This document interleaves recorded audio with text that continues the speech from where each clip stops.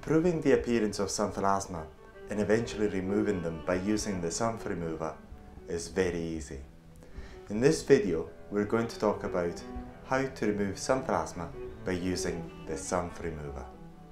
First of all, we'd like to point out that xanthelasma are benign skin lesions removed only for aesthetic reasons. Also, there's many different ways to remove xanthelasma, and the use of the XanthRemover or cosmetic peels is only one of them. We have made three representations of xanthelasma here: A, B and C. In Xanthelasma A, we can clearly see that the skin lesion grows inside the skin and it covers the area in the epidermis, and also it pushes down the upper part of the dermis as well. So what you see is almost the tip of the iceberg. The same applies to Xanthelasma B. On the surface, Xanthelasma B seems quite small. However, it is much bigger than what it looks like. In Xanthelasma C, the Xanthelasma looks quite big. However, it's not as big as it looks because most of it is protruding from the skin and is very, very shallow inside the skin. So xanthelasma can grow in different ways, and depending on how xanthelasma grow, you may require a number of treatments in order to removing them. Removing shallow xanthelasma is much easier than removing deep ones.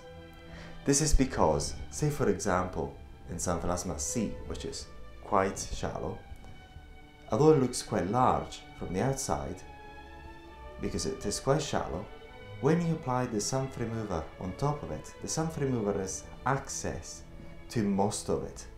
Therefore, it can remove most of it within one application. So, within 1 to 2 applications, the xanthelasma may have gone.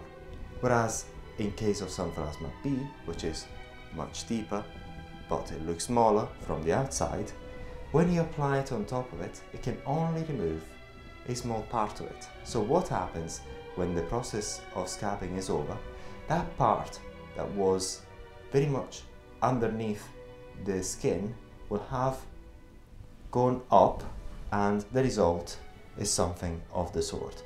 Therefore, from the surface, it looks as if the xanthelasma is still there as it was before. However, what happens is that the xanthelasma is actually smaller. So it will take a number of applications, larger number than a xanthelasma like Xanthelasma C, in order to remove a deeper xanthelasma.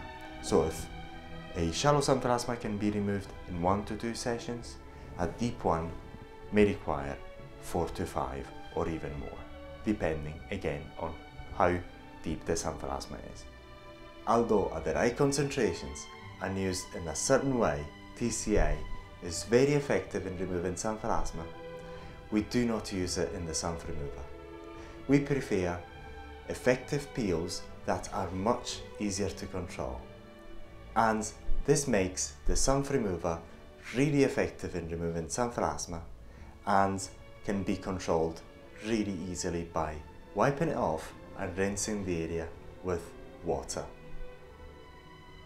With a XanthRemover, the amount of xanthelasma removed depends on the length of the application. Say for example, if you use the XanthRemover for 10 minutes, you'll have far more xanthelasma removed than if you kept it only for 5. So the longer you keep the XanthRemover for, the more xanthelasma you're going to remove within that application. And this is what makes the XanthRemover so special. In the next slides, we're going to show you a case of Xanthelasma type B removed in stages by using the XanthRemover.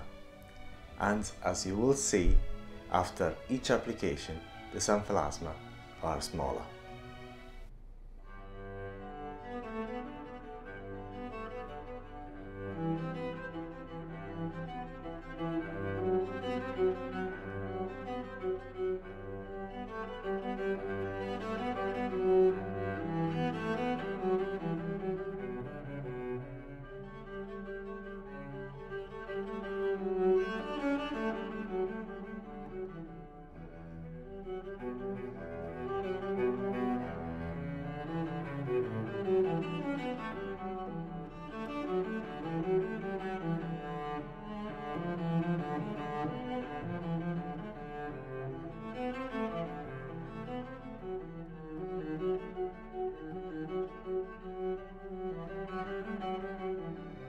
So what is the difference between TCA and the XanthRemover? So let's look at the way TCA works for Xanthelasma removal. Let's assume first of all that we're using the right concentration of TCA and we're using it correctly. So what we're doing is we put petroleum jelly on the skin and we're going to leave the Xanthelasma exposed. Now, as we apply TCA will have the effect of removing the Xanthelasma, but unless we apply the neutralizer when the right time comes, it will also go through the dermis and stop at the mid part of the dermis, therefore increasing the risks of scarring. And this is why we made the XanthRemover, because it is much easier to control than TCA, and its effects with the XanthRemover can be stopped by wiping it off and rinsing it with water.